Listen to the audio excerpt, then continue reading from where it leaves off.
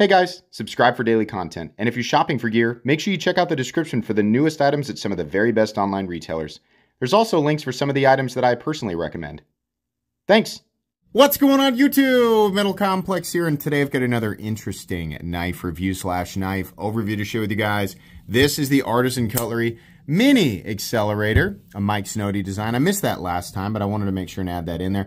This knife is available, and the price tag is very reasonable. I'll link it right down below so you guys can check it out, along with its big brother, which is literally the exact same thing, but much larger.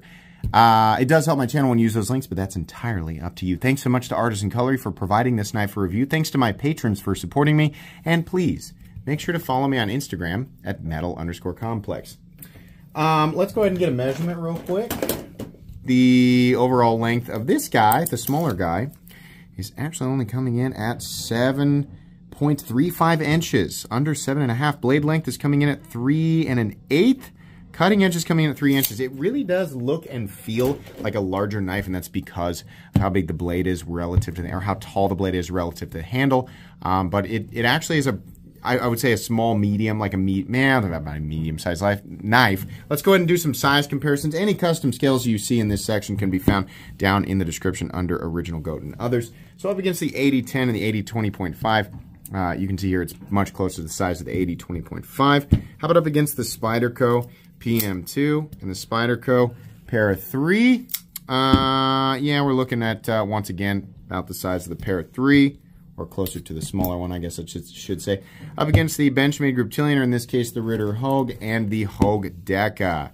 Alrighty, how's the action? Honestly, it's very similar to other Artisan Cutlery knives in terms of the quality of action. This guy in particular is going to be a little easier to deploy because of that nice large opening hole there, and it works very well. Thumb flick.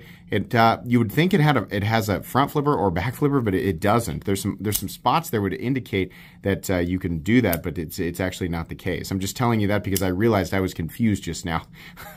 The reverse flick is definitely the easiest way to kick it out, but like I said, doing the thumb flick is also very good. Lock bar access is fine. This knife is maybe slightly awkward. Slightly, and maybe it's just because of the size of it.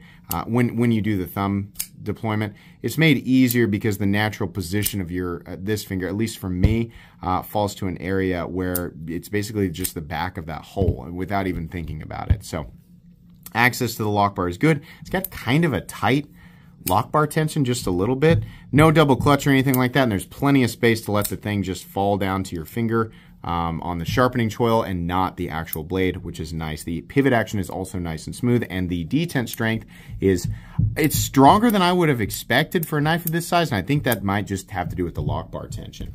That's fine though, there's nothing wrong with that. Let's do carry profile thickness up against the Spyderco Para 3. It's actually a little thinner, slightly thinner than the Spyderco Para 3. Length and height up against the PM2 and Para 3.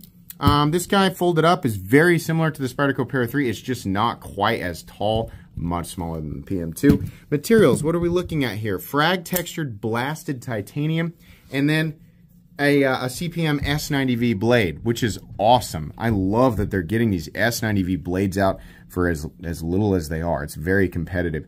This one's listing as sand polished or sand washed.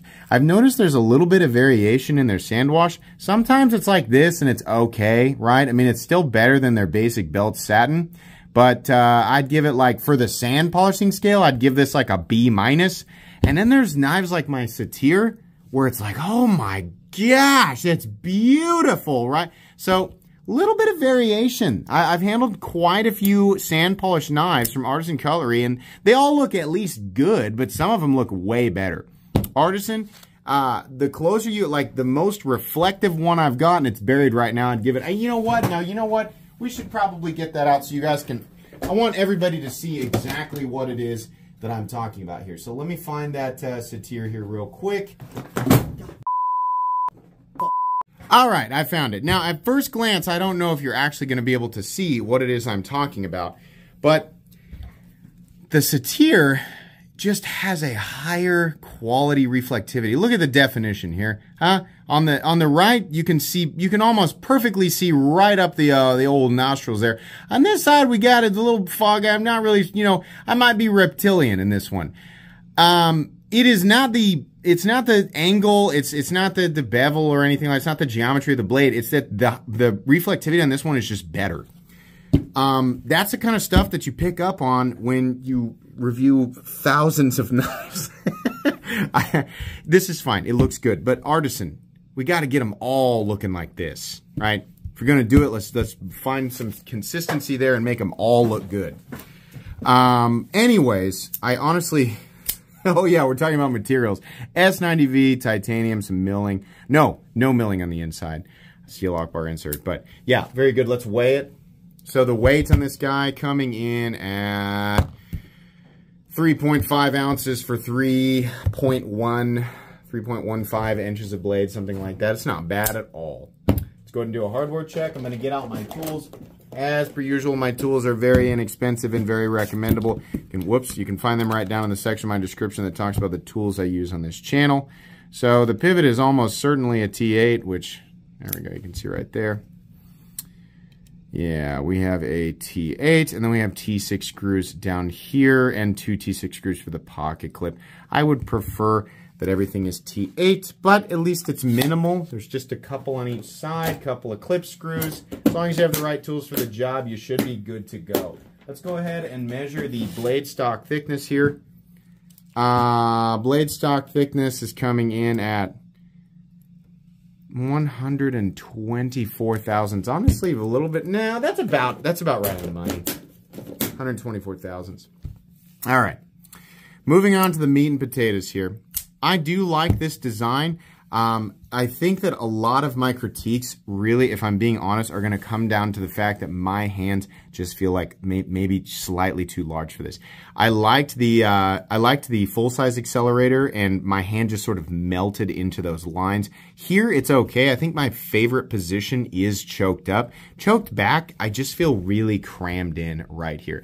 Now, if you have smaller hands than me, I think you'll be relatively comfortable, but you're still going to be aware that these are flat, frag textured pieces of titanium that have some chamfers around the edges, right? There's also specific lock-in zones, so they really want you to be in a certain place. You can move around a little bit, but it's kind of like position 1 or position 2. So it's okay. It's not bad. I think what I really like is the fact that we finally have like a short clip. There's no reason to have a huge long banana clip or approaching anywhere even close to 50% the length of the handle. So I think that's really, really good. I do like the look of the frag texturing. That's just me personally, and I think the way that they did it is pretty good. It's about a medium texture, so it's not like going to tear up your thumb, but it'll certainly provide meaningful traction. We have the Artisan Cutlery logo here on the other side. It just says S90V, and then there's a bunch of numbers and letters. I don't know why they have to put that on there, but they did, so okay. The blade is done very, very well. It looks great, other than the fact that it's not polished quite as much as some of their other. I mean, maybe you'll get a higher polish on yours. I don't know. The edges are nicely knocked down. There's a little bit of a harpoon notch. I find this to be a fairly comfortable position to put your thumb, but only in certain situations. I mean, how often are you going to use the knife like this, right? For draw cuts, putting your finger up here, it's a little bit uncomfortable because this is on top of a swedge. I guess you could put it on the notch. It's okay, right? It's kind of a robust harpoon modified drop point thingy, robot, rhinoceros, whatever you want to call it. The flat carries out to about 70% the length of the blade. Big swedge here. Looks good. Nothing we haven't seen before. Inside of the opening hole is knocked down for comfort while you're deploying it. And the cutting edge is nice and even on both sides. I would say it's probably, I mean, honestly, it's about middle of the road in terms of thickness. Let's see how the factory edge does on something like paper. Doesn't prove much, but it's okay. It's slicing, right? It's not like, this doesn't feel like a lightsaber or anything like that, but it'll do what you need it to do, and you can touch it up or reprofile it if you want to. This is S90V, hardened to 59 to 61. I'll remind everybody who's kind of like, you know, conditioned to cringe at that range. That's for M390. S90V, along with all other compositions, has its own optimal range. Now, yeah, you could get S90V harder, right? But each composition reacts a little bit different to going up and up and up and up, or down and down and down and down, right? So S90V, much like M390, was not originally created for pocket knives. It was created for something else and then became popular in pocket knives. So if S90V is actually optimally hardened for what it was originally meant for, it's quite a bit lower. It's like in the mid-50s, believe it or not. I think it's industrial food prep. That's what I always guess. When it comes to a pocket knife, though, you do want it harder. You don't need it to be as hard as M390's optimal range, which in my opinion is about 60 to 62. S90V actually does very, very well at even 59. 59 to 61 is very, very good and will absolutely outshine M390 in terms of edge retention, which is why reviewers such as myself and people down in the comments seem to prefer, nowadays in 2023, an S90V blade to an M390 blade. Disadvantages would include, it's not quite as stainless as M390. It's still stainless steel, not quite as stainless, right? And you might, depending on how hard it is, you might have a little bit more trouble sharpening it. It should be almost exactly as tough as M390, but you're going to hear varying reports of that. Personally, I think it's one of the best value super steels that you can get right now in the 2023 knife world, and it is a powder form steel. So I, being somebody is fine with M390, but honestly pretty sick of it, I'm really happy to see that we're getting some S90V on knives like this. Moving on here, there is no lanyard hole, but there is a lanyard bar in the middle of this gold backspacer that we've got on this particular variant. I honestly don't know if they have different colors and different variations. There is no mounting position for lefties. Sorry, lefties. The pocket clip is placed in a nice spot, though, and I really like the shape of it. I like that there's a little ramp right here. Honestly, in and out of the pocket is a little bit of a fuss, but not too bad. Retention on the clip is very good. Carry depth is also good. That's all the more that's sticking up out of your pocket, so I really don't have a problem with that. Clip is just not in the way at all. You've got what I assume is the Snody logo right there. We have a steel lock bar insert that's doubling as the over travel stop, so that's good. We have a simple stop pin with no shouldering on the tang of the blade. That's fine, it doesn't need it. This knife runs on bearings, you probably knew that. No blade play up, down, left, or right. No lock stick, no pivot lash, no double clutch, anything like that. Very consistent in here, right about what we'd expect. Again, detent right there is good. And the, oh, we haven't shown the lockup percentage. Here's your lockup right here. That's fine. I don't expect this knife to be like super duper crazy, dig up the whole railroad with the knife or something like that. But there's your lockup percentage right here. And then we have pretty perfect centering, honestly, with no detent lash. So this guy comes in a little less expensive than its big brother at if I remember correctly, $189 for this. I really don't have much of a problem with that. Yes, it is a little smaller, but it really doesn't feel like a small knife unless you're gripping it right here. It's not the most comfortable thing in the world, and honestly, I don't think this design translates nearly as well for a knife of this size versus it being much larger. When you have very confined zones like that, it's nice when the handle is so much larger so you can still move around a little bit within those zones. People who have much smaller hands, you might enjoy this a little bit more. It's not an ergonomic masterpiece. It's certainly not the best thing that Artisan Cutlery has ever come out with. But in terms of execution and materials and value, all of that, yeah, absolutely. I think it's a great value, right? It's really going to come down to, do you like the look of it? If you like the look of it, right, everything else works fine enough, and the value is absolutely there. So, yeah, in that sense, I would recommend it to you, but not to everybody. I hope that makes sense. I still think this is a good knife, and I think the price tag on it is very, very good. Artisan Cutlery, please, more consistent with this finish. This looks so much better. This is okay. And no, it's not a different finish. This is the same finish. Anyways, like I said, links in the description for this guy. Please make sure to follow me on Instagram at metal_complex. If you enjoyed this video, leave a like. If you'd like to check out my other content, I do, of course, have lots of videos of knives that are either expensive or inexpensive that I do or don't like, so check those out. And if you enjoy all my content, go ahead and click on that Metal Complex logo right there and subscribe, because there's definitely more coming. Thanks again for watching, everybody, and have a great day.